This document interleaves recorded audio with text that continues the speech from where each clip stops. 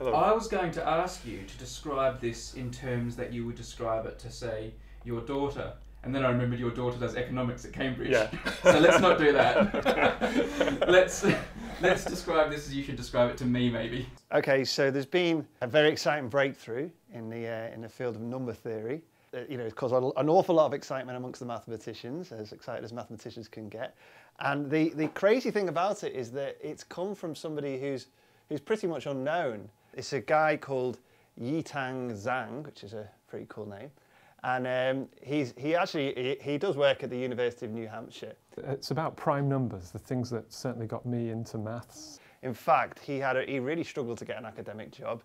He worked for a time in Subway. There are some amazing properties of primes, and they've led to lots of conjectures that haven't yet been proven. There's nothing wrong with working in Subway, but normally these proofs, these breakthroughs are sort of achieved by those that are working at Princeton, Harvard, these kinds of really elite places. And now we've got somebody who's literally come out of nowhere, that no one expected to produce this kind of result, and has done something really impressive that many great minds were unable to do. But one in particular doesn't involve multiplication of primes, it involves kind of additions of primes. And it's the fact that there seem to be an endless series of primes which differ by 2, right? So the obvious ones are the low number primes, so 3 and 5 and 7, 11 and 13. These two prime numbers are called twin primes, okay? And they're called twins because they differ by this number 2. And then there's a conjecture that goes back hundreds of years which says actually there's an infinite number of these. So the highest known pair is remarkable, right? 3,756,801,695,685 times 2 to the power of 666,689 plus 1 is the higher of the pairs of primes, and if I take away 1, it gives me the lower of the pairs of primes. That's epic. It's an epic, just to remind you, the lower ones that we were describing were 3 and 5 and 5 and 7, etc. So to be able to do that and show that that's a pair of primes that differ by 2 is remarkable. So the ones that differ by 2 are called twin primes. You also get, of course, ones that differ by 4. Okay, these are called cousin primes. And there's even those that differ by 6. And these are called sexy primes. Okay, which I think you've done as well. Why can't you have prime numbers that differ by 7? You can't have prime numbers that differ by 7 because one of them will be an even number. Exactly, really well done, yes. So we know that there definitely are an infinite number of prime numbers, and I can prove that for you if you want. We've done that. You've done that, I thought you had. Okay, so you know that there's an infinite number of prime numbers. What's people aren't sure about is that there are an infinite number of prime numbers that differ by 2, but it's believed to be true. And so the goal is to try and show this, and it's never been shown. But what has been shown for the first time is that you can bound the difference between 2 primes. And somebody has shown, in fact, Yitang Zhang from the University of New Hampshire has shown that there is a bound between 2 primes, let's say one prime A and another prime B, and that bound is that it can be some number n, and so n would be 2 for the case that we're interested in here, and that's the ultimate case that people are interested in. But what he's managed to show is there is some number n for which, for an infinite number of primes, A and B, this is going to be less than or equal to 70 million. Okay. So just to be clear, 2 primes can be separated by more than 70 million? Oh yes, they can. So what he's shown is that, and in fact the conjecture is that there is every single even number, there is an infinite number of primes that can be separated by that amount.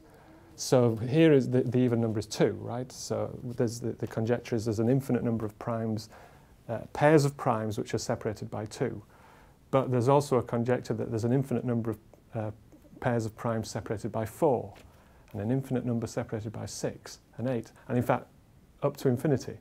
So that all the even numbers, the conjectures are there are an infinite number of primes separated by that amount. So but that no one has been able to show that's true of any number up to now. And what he has demonstrated is there are an infinite number of primes which will be separated by a number n which he hasn't yet calculated, but he knows that it's less than 70 million.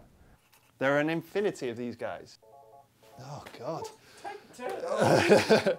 Hello, hi, babe. I'm in the middle of doing a video.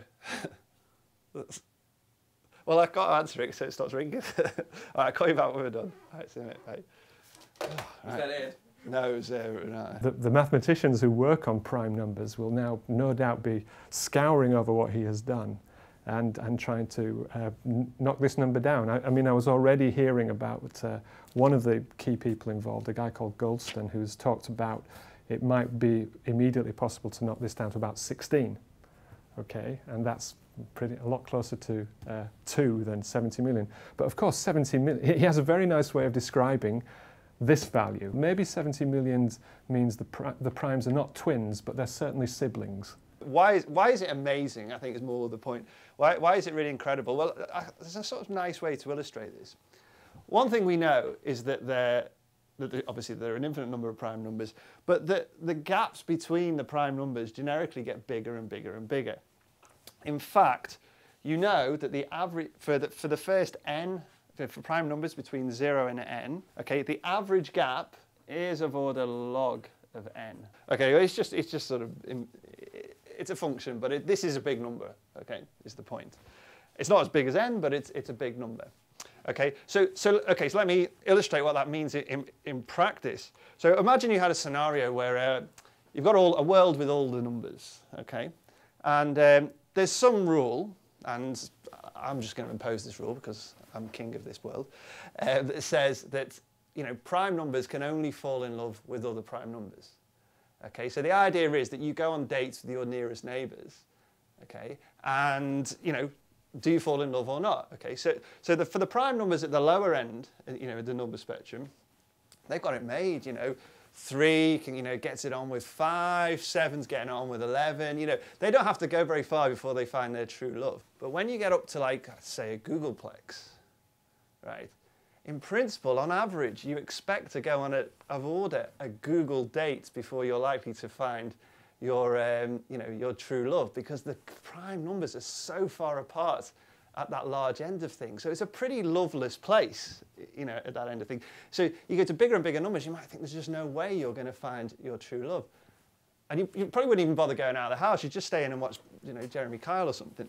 But, what is actually true there, what Zhang has shown us, is that for some lucky prime numbers, at that very high end of things, they actually, and it's always the case, there are some that actually will only have to go on about 70 million dates before they find their true love. So there are always some prime numbers which are relatively close together. 70 million seems such an arbitrary number. Yeah. And it's like, if it's possible to explain, how has that fallen out of this proof? 2, 3, 4, 5, 6. Okay, so when people do number theory, how do they actually go about doing these proofs? They tend to use sieve theory.